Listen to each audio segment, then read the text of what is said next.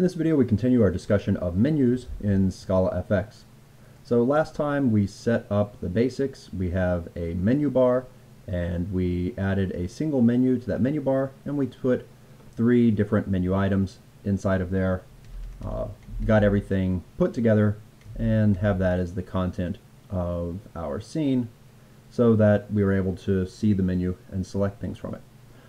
Often when you have menus, there are keyboard shortcuts for things, and if I wanted to add those in our application here with ScalaFX, the way that I do that is I call the accelerator and set it equal to a new key code combination, which is something that I haven't imported yet, so let's go ahead and let's do that. Import ScalaFX dot scene dot. This stuff is inside of the input package because it's related to user input, and turns out we're going to need several things from here. The key code combination, which as you can kind of tell from the name represents a combination of keys, because a lot of times with things like open, that should be Control O, is what it is in many applications, and that's what I'm going to set it up to be. So in order to build that combination, I need to pass it 2 key codes. So the first key code is for the O key, and then, oops, that should be a capital K, and then a second key code for control down. Say the control key is being held down. We are using inside of here the key code type, and I can add this same type of line to save and exit as well. Except for save, I will want this to be a Control S, and for exit I will make it so it is a Control X. So that we can see if this works, let's go ahead and let's add one action onto the exit menu. We'll add others to the other items later. So exit item dot on action. So these menu items work just like buttons. They have an on action that we set. We need this to be a function that takes an action event. And what do I want to do here? Well, this one's really easy. We're just going to exit the entire program and say that it's okay. So sys.exit, and by passing it 0, we're saying that it was a good exit to the program. Let's see how many typos I have. I have some. The control down is actually not part of key code, it is part of key combination. Sorry about that. I knew as soon as I copied and pasted this that I was asking for trouble. Don't copy and paste things unless you know that they are right, because otherwise you get to fix them multiple times.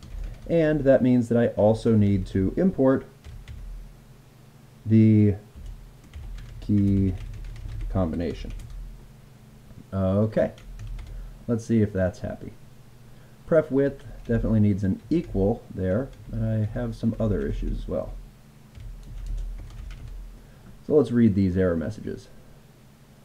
So error, I have a misspelled word there. Instead of key combination, I have K combination.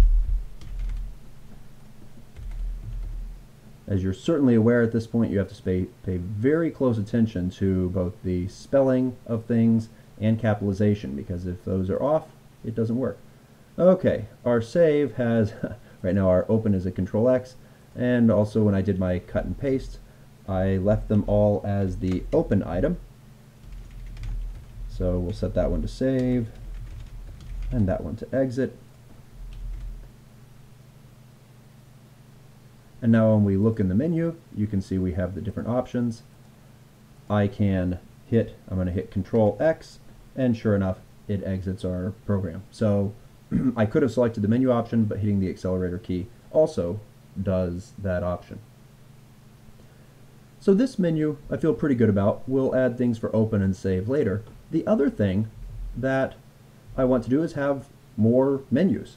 Okay, so in addition to the File menu, let's go ahead and let's create another menu that has, I don't know, maybe one of our other types here. So we have our normal menu items, the separator we've seen, the check menu item, and the radio menu item. These would be good things to put inside of there. So val check menu equals a new menu. We'll give it the title checks, and val check 1 is a new check menu item, and we need to give it a name. I'm not feeling very inventive right now, so I'll go with check 1. It also makes it very easy to duplicate the same thing again. We can add both of those to our check menu. Check menu dot items equals a list of check 1 and check 2, and we can add that onto the things that are inside of our menu bar.